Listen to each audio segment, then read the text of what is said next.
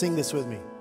God is so good. God is so good. God is so good. He's so good to me. Sing it again. Here we go. God is so good. God is so good. God is so good. He's so good to me. All right. I usually don't start a sermon that way.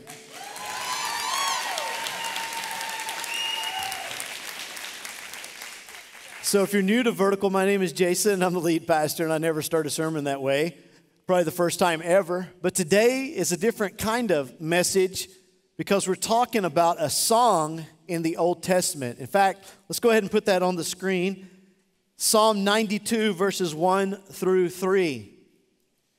You can open your programs or open your Bible apps or your Bibles and follow along with me. And it says this: it is good to praise the Lord and make music to your name. The writer here is talking about singing and making music to the Lord. It says, O Most High God, or O Most High, proclaiming your love in the morning and your faithfulness at night. So we see an all-day type of event happening in the life of the writer, saying it is good for us to praise the Lord, praise the Most High through music, through song, and proclaiming God's love in the morning and faithfulness at night. And then look at this, to the music of the 10-string lyre and the melody of the harp. Now, we don't use those instruments today on stage, but back then in the temple, that is what they used, along with other instruments as well. So today we're in a series. It's part 3 of a series we're calling Back to the 90s. And the reason we're calling it that is because we're going back to the Old Testament, the front part of the Bible. The Bible's divided into 2 parts, the Old Testament and the New Testament. We're going back to the Old Testament to a book called Psalms. Everybody say Psalms. So in the book of Psalms, there's a section of books or a section of chapters called the 90s. And that's the section we're going to be in all summer. So week 1, we're in Psalm 90. Week 2, Psalm 91. And today, Psalm 92. And so as you can tell, we'll be going through Psalm 93, 94, 95, 96 until the summer is over, and then we'll start a new series. But today, in Back to the 90s, in Psalm 92, this is a psalm that is actually a song that was written to be sung on the Sabbath. In fact, in all of the entire book of Psalms, this is the only one that is called a song for the Sabbath. In other words, it's meant to be sung in church. And so today, as New Testament believers, here we are in the New Testament church, 2022, and we are 2,000 years or more past this, way past this, and we are reading it today. And as we read it, some of you look at that, and you're like, I don't like to sing. How many of you raise your hand and say, I don't like to sing? Just go ahead, admit it, come on. Some of you are like, you're just afraid right now to admit it. I get it, all right? But I just want to calm everybody's fears today, because some of you are like, I don't like to sing because I sound bad. Anybody with me? You're like, I just sound bad. I don't want to sing because if I sing, then my section will just split and everybody will run away. In fact, somebody said that's why we have the music loud at Vertical, so we can't hear each other sing. Be like, oh no, you know. Some of you feel that way, especially men. Sometimes as men, we're like, some of you are like, you're like, I can't believe Pastor Jason just sung like he's a man. I didn't know men do that. Like, sometimes we do, all right? And here's my point today is that we should be, if you're a believer in Jesus Christ, we should be people who are willing to lift our voices in song to the Lord. In fact, the Bible even speaks of making a joyful noise to the Lord. And for some of you, when you sing, it is a joyful noise. But that's okay. Because God, He hears it. He sees it, and it warms his heart, and he loves it. You see, we serve a God who's a jealous God. You see, for us to be like, I'm jealous, that's bad, because there are other beings that are greater than us, but God is the greatest being of the universe. He is it. He is at the top, at the pinnacle. For him to be jealous, it's okay, because there's nobody greater than him. And so he says, I am jealous for you. I am jealous for your worship. I'm jealous for your song unto me. When the band sings up here, I want you to know it's not a performance, but some of us, we treat it like that. We're like, man, the band was good today. Wow, the band was good. Can we just give them a hand, though? They are great, right? They put a lot of time, they put a lot of effort into what they do up here, but they don't do it to perform for you. They do it to lead us to worship the King of Kings and the Lord of Lords, the God of the universe. That's why we do it. So if you're new to church, you're like, why do they sing? Because God told us to. God told us to sing to him. And in our culture, it's not a common thing for people just to sing out. Now, sometimes people sing, like I said, you sing in your car, you sing in your shower, and you may be embarrassed to sing out, and not everybody sings on stage and all that kind of stuff. That's okay. Today, I want to talk about praise. In fact, if you open your programs, again, look in there, there's a definition of praise. It's going to be on the screen. It says this: praise is simply this: the expression or approval or admiration for someone or something. So if we talk about God and praising God, we are showing and expressing, what are we expressing? Approval for him, admiration for him, love for him, saying we give everything that we are to you. And one way we praise is through our voices. It's through singing. It's through lifting up a song unto the Lord. Yeah, can we praise in other ways? Absolutely. In fact, when I'm preaching right now, I'm praising God.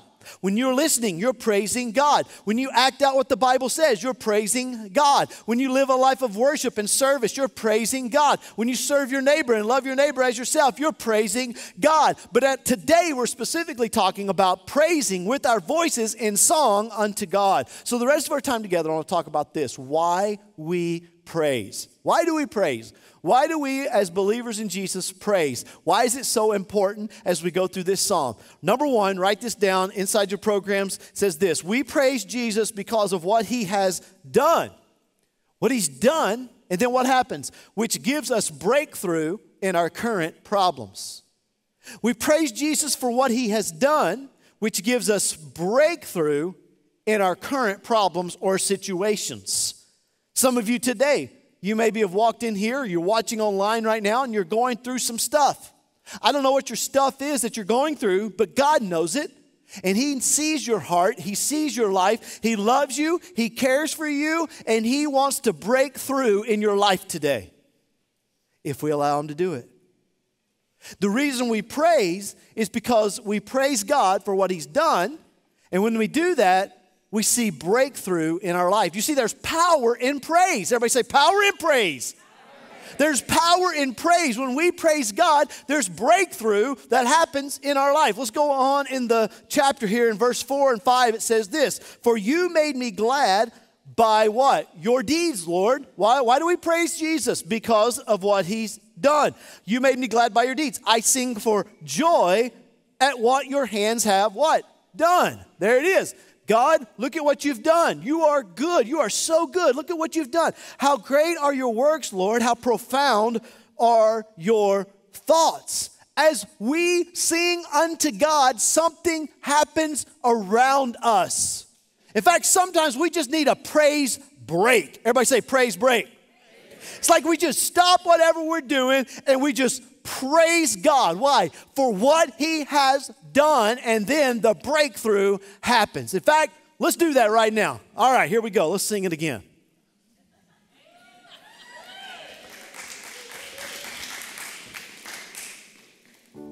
Here we go. God is so good. God is so good. God is so good.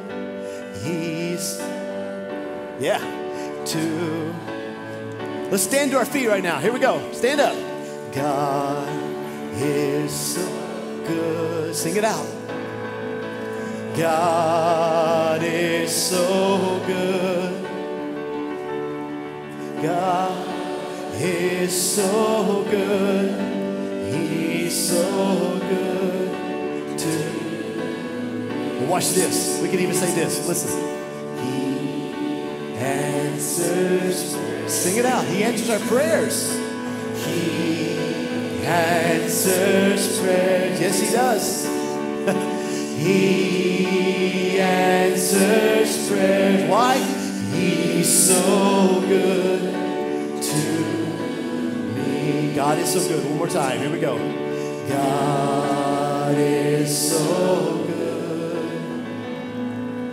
God is so good.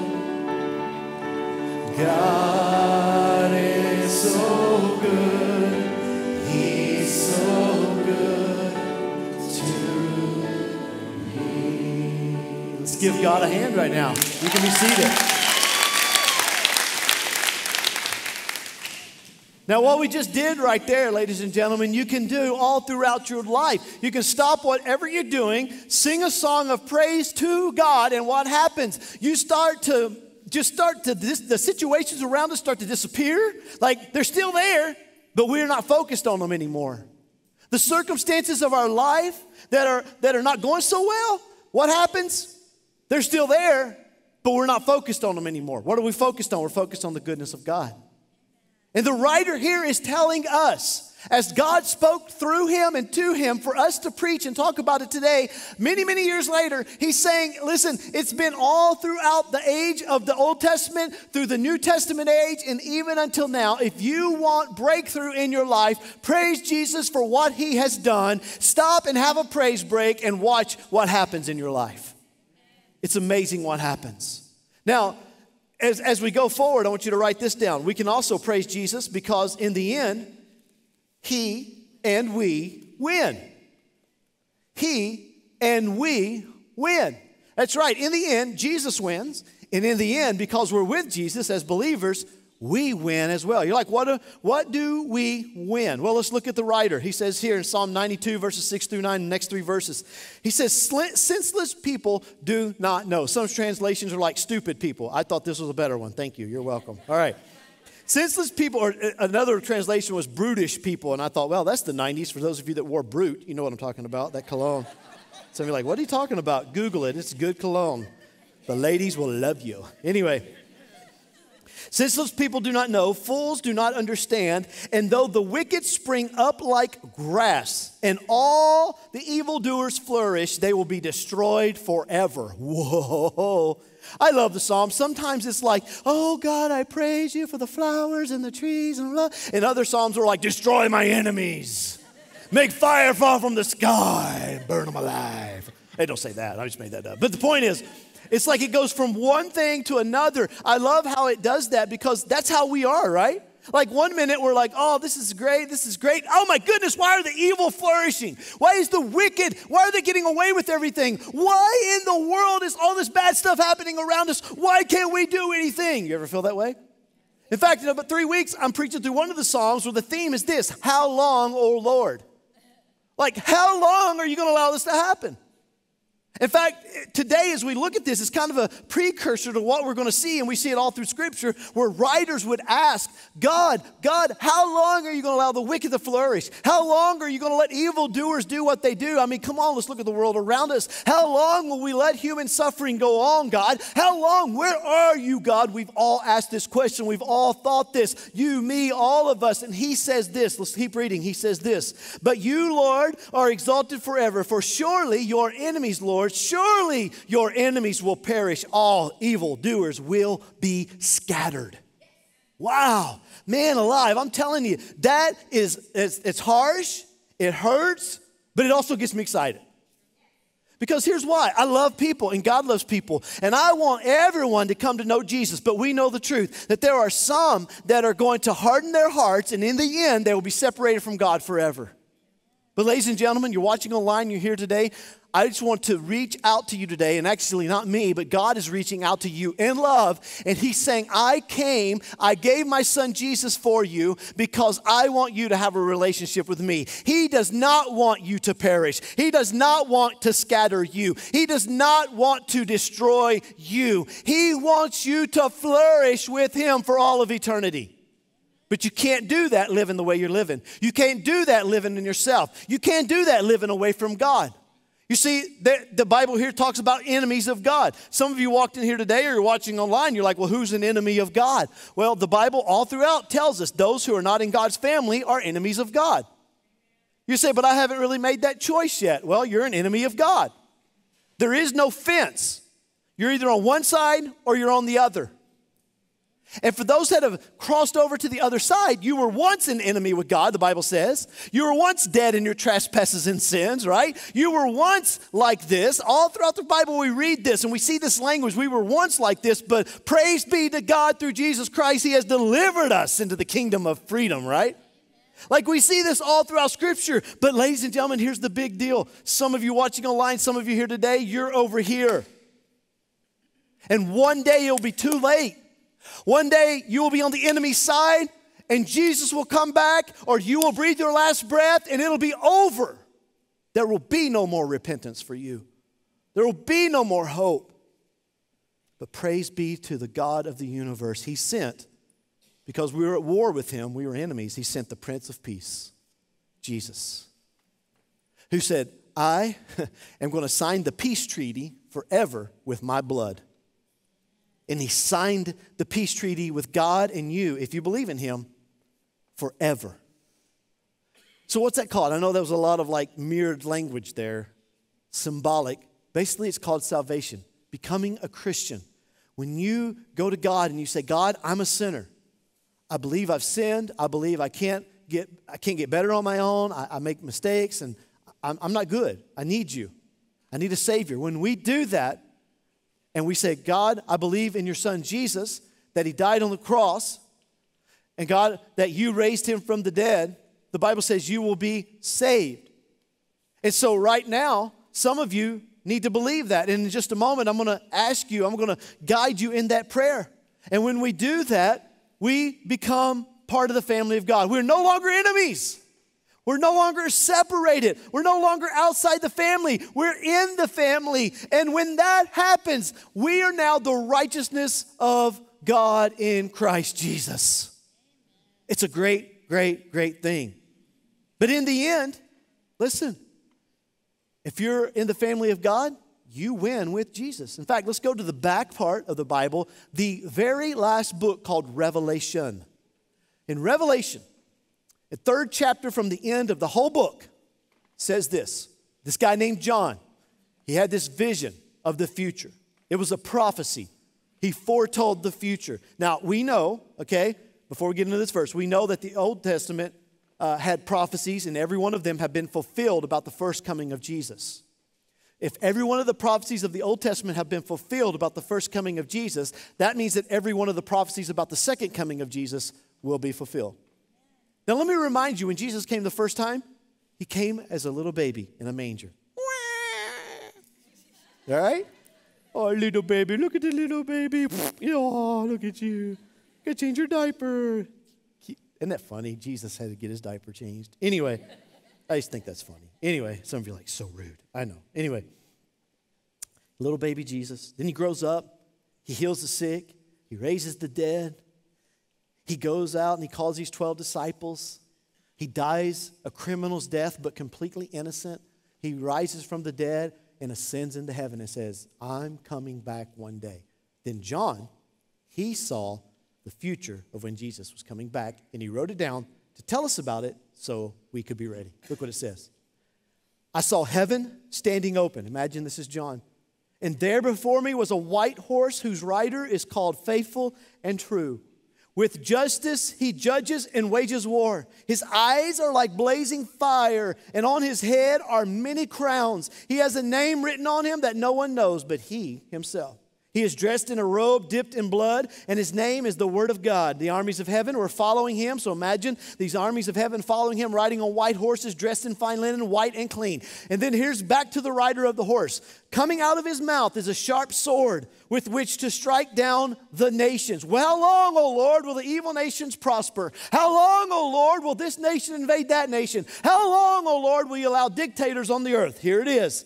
Here it goes, to strike down the nations. He will rule them with an iron scepter. He treads the winepress of the fury of the wrath of God Almighty. And look at this. On his robe and on his thigh, he has this name written, King of Kings, Lord of Lords. Who is this rider? His name is Jesus. This is the second coming. This is the second coming. The first time, he's a little baby. The second time, he comes with a sword coming out of his mouth. Do you understand this? With his robe dipped in blood, with written on his thigh. I guess it's a tattoo. I don't know. King of Kings, and it sure ain't a Sharpie. King of Kings and Lord of Lords. And the Bible says he rules with a soft hand. No, with an iron fist, with an iron scepter. What does that mean? It is the ending of what the writer said in the Old Testament, that your enemies will be scattered, that the evil will no longer flourish, and we will be separated. And then here's what happens. There's going to be about a 1,000-year reign. Jesus will rule the earth, and he will do away with all the evil. There will be judgment day. And at judgment day, if you are not written in what's called the Lamb's Book of Life, if you have not received salvation, you will be cast away from him forever. Look what the Bible says in the next chapter. Anyone whose name was not found written in the book of life was thrown into the lake of fire, which we know as hell itself. Whoa. And listen, in today's modern Christianity, you may not hear much about this. But I feel like I got to tell you, if the front part of the Bible is telling us that the enemies will be scattered and that they will not flourish forever and they will be destroyed by the Lord, well, the New Testament tells us how this is going to happen. It's by Jesus coming again. It's by, in the end, he wins. And if you're on his side, you win with him. So how do you get your name in that book? I want to be it, right? Here's how. By salvation. What I just explained a moment ago. By God, I'm a sinner. Jesus, come into my life. Forgive me of my sins. And be my Lord and Savior. By committing your life to him, by somehow surrendering to him, whatever it was in your path, on your life, where you said yes to Jesus, Jesus writes it down. The Lamb's Book of Life. It's shut, and then at the end of time, it will be opened. You go before God. Oh, this one's mine. Come on in. What's your name again? That's why the Bible says in another part, I never knew you. He don't know you. It says, depart from me. I never knew you. You see, we praise Jesus because he wins and we win. And third today, we praise Jesus because he gives us joy even in the midst of tribulation. He gives us joy even in the midst of tribulation. He says it like this in the passage. He says, you have exalted my horn like that of a wild ox. Fine oils have been poured over me. So this is the writer saying how he's done this. And then he says this, my eyes have seen the defeat of my adversaries. Even in this life, sometimes we see the defeat of the enemy, don't we? Praise God. We do see that sometimes. Not the complete defeat. In fact, some of you think that the Bible says that vengeance is the Lord, but some of you think that vengeance is yours as you post on Facebook. But it's not yours. It's the Lord's. And here he says, I've seen the defeat of my adversaries. My ears have heard the rout of my wicked foes. The righteous will flourish like a palm tree. We know what palm trees are, don't we? They will flourish like palm trees. They will grow like a cedar of Lebanon. That's another type of tree that they had. And it was a big, big tree, a strong wood that they built things with. The temple was built, all these things. He said, planted in the house of the Lord. They will flourish in the courts of God. They will still bear fruit in old age. They will stay fresh and green. What's that mean? It doesn't matter how old you get. If you're with the Lord, you can still bear fruit. Isn't that good? I'm getting older. That's years ago I read that. That didn't even apply to me. Now I'm 45 and it's like, woo, I'm on the downhill. I'm good. That's me right there. They will stay fresh and green. Proclaiming, the Lord is upright. He is my rock and there is no wickedness in him. In other words, this song that he's telling us to sing is telling us to give honor to Jesus, because he didn't know the name of Jesus, but that's who it is. Give honor to Jesus. Why? Because we have seen the defeat of our foes, because we are planted like a strong tree, because we are like a tree planted in the ground. When the winds come, when the storm comes, we're not going to be blown over, because I will flourish in the courts of God. In other words, even though I live here, even though I'm in this fleshly body, I can still flourish in the courts of God, that I can still do great things for God, because when my body fades into old age, which I just talked about, I can still bear fruit and see goodness. I can praise Jesus even though the world is tough, even though the world is evil, even though my body's in pain, even though my friends are in turmoil and my family's going down the drain. I can still praise God. Why? Because God is so good.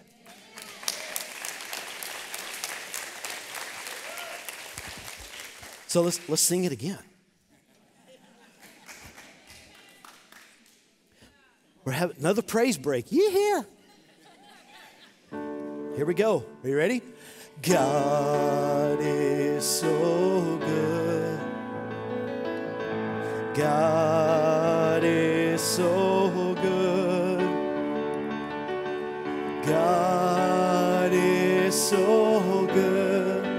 He's so good to me. He answers prayers. Answers prayers. He answers prayers. He answers prayers. He's so good to me. I got another verse. It's not on the screen. We're just going to make it up as we go. He's coming soon. Huh? Yeah. He's coming soon. He's coming soon. He's so good. He's so good to me. One more time. God is so good. Here we go. God is so good. Sing it loud. Ready? God is so good. God is so good. He's so good to me. Would you bow your heads right now and close your eyes right now in this moment? No one looking around. You see, right now in this moment, the Holy Spirit of God, because He's a good God, is reaching out to some of you who are the enemies of God, who are not in the family. And He's providing a way into the family right now. He's asking you to say to God and admit in repentance that you are a sinner and you have sinned, that you're turning from that sin, that you believe in the resurrection, that you're giving your life to Him. It's called salvation.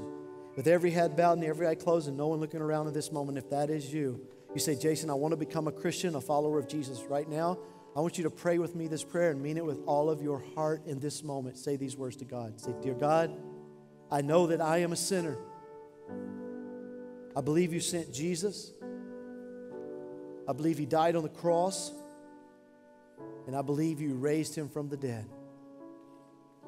Please come into my life. Forgive me of my sins. And be my Lord and Savior. I commit the rest of my life to you. Please fill me with the Holy Spirit. In Jesus' name, amen. Now look at me all across this room and even online right now. If you prayed that prayer for the first time, if you're here on campus and you've got a program and a connection card, pull out that connection card, and on the back of the connection card, let us know about your decision. I prayed to become a Christ follower. It says it right there. Mark it for us and let us know. If you did not get any of that, you can text the word follow to 928-440-9500. If you're watching online, text the word follow to that number, fill out the form. We'll send you a salvation packet in the mail. If you're here on campus, you didn't get a card, you can either text that word, or you can scan the QR code on the seat backs right in front of you. Go ahead and do that right now, because God wants us to let the church know about the decision that you've just made. And as well, we want to give you a Bible. That's what we'll send you in the mail if you're watching online. We want you to have a Bible as you leave today on tables that look just like this. And all week this week, I want you as a church, I want our theme to be this: God is so good. I want you to sing it in the morning. I want you to sing it tomorrow night. Maybe even gather your family and sing it. Maybe what you say, I don't know how it goes. Google it. Or we'll have this online later. You can watch it online back. Whatever. You just make it up. The point is this: the holy God of the creator of the universe, He wants to hear your voice. Sing out to Him. And when we do, breakthrough happens. We acknowledge His lordship in our life and the Lord of the future. And we realize in the midst of our tribulation, He will bring us great joy. So this week, I want you to read Psalm 92 every day this week, the one we just read. In fact, on the back of your connection card, maybe you can write and mark that. It says, I commit to read Psalm 92 every day this week. But at this moment, I want to pray for you. Let's all stand to our feet. Because I realize that as Christians, we get discouraged sometimes. And even in this moment, as we're here today, some of you have walked in here and you're kind of struggling. Maybe you're struggling in your relationships. Maybe you're struggling in your finances. Maybe you're struggling in your emotions. I don't know what it is, but we struggle as believers because we do live in an evil world, and we look around, we're like, how long, oh Lord, are you going to let the evil prosper? How long are you going to let this go on? But today I hope that you have received hope, and I want to pray that you receive that hope right now. So let's bow our heads right now and close our eyes, and I want to pray for you all across this room and online today. Father, in Jesus' name, among us today, Lord, there are some that are struggling. And God, I pray that they would feel your goodness from the top of their head to the bottom of their feet, that right now in this moment, that they would feel your goodness and your presence. Let your love pour over them, just like liquid falling from the sky, drenching them from their head to their toe, inside and out, Lord. I pray that you would wipe out all the anxiety that's in this room, Lord, the worry, the stress. Lord, for those that are caught up in addictions, whether it be behavioral stuff that has to deal with pornography or drugs or alcohol, set them free in the name of Jesus. I pray for healing over sicknesses and diseases right now. Even in our midst, Lord, there's some that have been diagnosed with certain diseases and they feel like there's no hope. I pray that you would give them hope and healing right now and peace in the name of Jesus. I pray that you'd put marriages back together, Lord. I pray that the singles would find their joy and hope in you and not in just hopping from relationship to relationship. I ask right now that the theme of us as the Vertical Church as we go into the city this week be, God, you're so good. Say it with me, church. God, you're so good. Say it again. God, you're so good. Lord, I pray right now that people would have the courage to even go to the vertical room, the prayer room today, and receive prayer if they need it. In Jesus' name, amen. Let's sing and worship with the band. Hey guys, Mikey here. Have you ever wondered how you can give here at the Vertical Church? Well, today I'm going to show you how. It's simple. No matter if you text, give through the app, or visit our website, it will all take you to the same giving destination. Let me walk you through it. One way you can give is online by visiting vertical.church/give. It's simple. To give now, click the Give Now button and fill out the payment information. We recommend making an account by filling out the basic info and setting up recurring giving. Another simple way to give is by texting the word GIVE to 928-251-4441. Click the link and follow the simple instructions. Or if you have the vertical.church app, you can simply open the app, click connect, and click give. It's that simple. On a Sunday, you can place your offering in the envelope provided and then place it in the offering bucket as it is passed by you at the end of the service. You can use the postage-paid envelopes provided on Sundays. All you have to do is drop it in the mail. Or you can send a gift to our address. Thank you for your generosity as we continue to build God's kingdom and seeing more people become the hands and the feet of Jesus.